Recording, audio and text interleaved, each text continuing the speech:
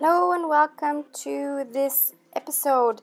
So today we're going to do something a little bit different, and as you can see from the title, we're going to be talking about happy mail, because I understand a lot of you have been asking me about how to get happy mail partners, how to do happy mail, etc. So that's what I'll be talking about in this video. And I'm also going to be showing you how I do these kind of envelopes that I send my happy mail in. I've started this recently, and it's a lot of layering, it's a lot of fun, it's art journaling technique. And if you don't want to do this technique on an envelope, you don't want to send happy mail, you can use the same technique in your journal, junk journal, whatever. It's the same steps, and so I'll be showing you each step in this video, and I'll be talking about how you can get involved in happy mail yourself if you want to try that, if you've never tried it. So I was just showing you some of the envelopes I sometimes use, and for today I'm just going to use this padded envelope, and I'm going to start with just gluing on some scrap papers that I have. It's a great way to use up some of your scrap papers, and I am just using some old book pages, vintage maps, papers that kind of all work together and that I think will make up a nice background. So you will not see me gluing because I cut those parts out, because I don't think you're benefiting from watching me put glue on the papers. So these don't stick by themselves. I did put glue on them, but I cut it out. Okay, so going into what is happy mail and how can you participate in happy mail. So happy mail is a envelope or a package, and it can be whatever size you wish. It can be a regular little envelope, a flat envelope as well, but the point of it is to make someone happy. So basically it's like sending a ray of sunshine to someone else, and you don't even have to know that other person. It's kind of like a random act of kindness as well. You just want to do something nice for someone else, and you want to send them goodies that you work with specifically in your journaling or your projects, and you want to have someone else use them as well, just because you think they might make them happy, and because you have different products than that other person has. Even if you're in the same country, you're not going to have the same products, so it's always fun to do a swap. So a lot of times there's happy mail swaps where it's like a one-time swap, you just send each other lovely things. So this is different from pen paling. Pen paling is more where you have an ongoing exchange of letters. I think in pen paling it's more about the letter itself, and sometimes you can add a few little goodies.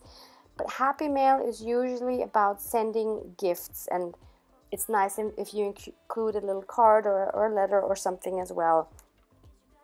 So I've been doing this since December, and the way I came to my first happy mail partner was through Instagram, and I believe Instagram is the very best place to find happy mail swap partners. And I understand a lot of people don't use or don't have Instagram or don't have a phone that can do Instagram. Sorry, I'm just have to interrupt for a second. So my second stage is white gesso, and I'm just gonna put this where the pieces of paper meet. This is going to serve as like a primer for the next step, which is going to be coloring. And this technique I learned from watching a lot of Marta's videos from Maremi Small Art. I used to do a lot of art journaling in her style, but I haven't for a really long time, and now I started doing these envelopes using her techniques, and I just love it. I will link her channel below. She's awesome, and she just recently published also a video about breaking the blank page for a vintage page, and she does 3 different kinds, and they are awesome. So after this is dry, we're going to be adding some color with some These are what are they called? Water-soluble colored pencils, and I chose some colors that are in the like neutral range, a variety of browns and brownish reds, and I'm going to be using this water brush, but I'm kind of using it as a regular brush. I'm not using the water inside, but the water in a little dish that I have there. You can use any kind of brush, and if you don't have water-soluble pencils, colored pencils, you can either use water-soluble crayons, or you can use pastels, or you can use watercolors. So it's up to your imagination. I kind of like working with these colored pencils, but I actually also really love working with crayons, so I might do that another time. So now I'm just going over where I had put the gesso, where the pieces of scrap paper meet, and I'm kind of blending it out with my brush, as you can see, because I don't want harsh lines.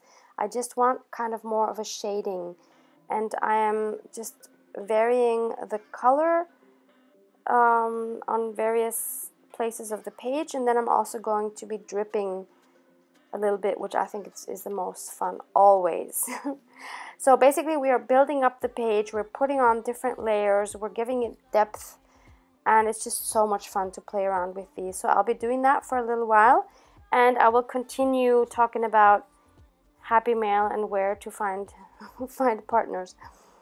So yeah, as I was saying, I was contacted on Instagram through direct messages to do Happy Mail swaps, and I've been doing them since then, so about half a year for now.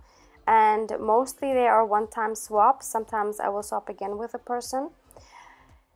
So if you don't have a phone that has the capability of like having a web browser or having Instagram, you can also do Instagram with your computer. You do not need a phone for Instagram. I think that's kind of an misconception that a lot of people have. You don't have to post either. You can just follow other people, right? So and Instagram, I must say, I have only just joined Instagram in December last year, so it was too much for me. I didn't want all this social media. Yeah, look where I am now. I'm making my own YouTube videos, and I'm daily on Instagram. So, and I'm on Facebook, which I never wanted either. But these things just kind of happened, and I'm very happy about them, because the community on all of these social media platforms is absolutely amazing for crafting, for junk journaling. I'm blown away by the support that everybody gives each other on Instagram, especially. I just love it. So that would be my number one tip is Instagram. And the way I would do it is, so either you look for a hashtag. For example, you just put in Happy Mail, and there's a Happy Mail hashtag which has over 1 million posts. Just put in hashtag Happy Mail and you will find it. And look at the posts there, and if there's a style of someone that posted that you like, I would say just direct message that person, ask them if they want to do a swap. That's really the best way to do it. Or you just, if maybe you're following some people already on Instagram who are doing what you're doing or what you enjoy, just direct message them and see if they want to do a swap with you. I think that, I mean, I know it takes a bit of courage, but if you direct message 5 people, I'm sure at least 1 or 2 are gonna say yes. So it's really quite simple, and everybody's very open. So I would definitely say give that a try. Now, if you don't want to do Instagram, and I understand maybe if you don't wanna, another tip would be Facebook groups. If you're on Facebook, I was checking, there's a group, or I was just searching for Happy Mail swap, and if you search for that on Facebook, you will find several Happy Mail groups that you can join as well. So that's another good option.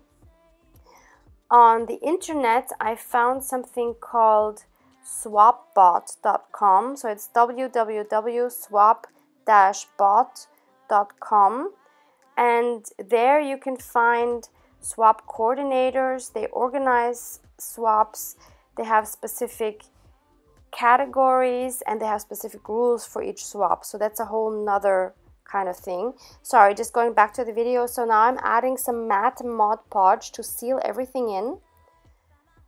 And even though this is a matte Mod Podge, and you can also use some clear gesso if you don't want to use Mod Podge, but Mod Podge is definitely the cheaper option. You will see even then when it's dried, it is still kind of shiny, surprisingly. So if you don't like that, then it's better to use the clear gesso, which is well, you can get glossy and matte, but the matte is really matte, from my experience at least. So you'll see in a moment. I'm gonna hold it up. So yeah, so you see it is still shiny. Yeah. So then the next step is going to be some stamps. And the stamps I'm going to show you here, I'm choosing two. So this is this gorgeous dragonfly, and then you have this Tim Holtz butterfly stamp. Both of these I got from a craft flea market in May. So I cannot give you links to those, but there you can see the description. So maybe you can find them somewhere online. So I hope that will help if you really want these stamps. And I'm just putting something in the envelope, my writing board, so that it would stamp a bit better, because this padded envelope is a bit bulky. So I was worried about the dragonfly not stamping very well. Trying to decide which way it should go. And by the way, of course, I left the top right hand part of the envelope empty for the postage. And oh, I really like how that turned out. That's really nice. And I actually like that it didn't stamp perfect. Kind of adds to the grungy look I'm trying to give this envelope. So I left that free for the postage.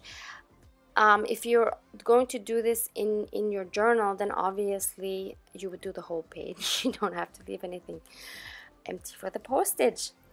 So yeah, and then this Tim Holtz stamp, I just wanted a partial image there.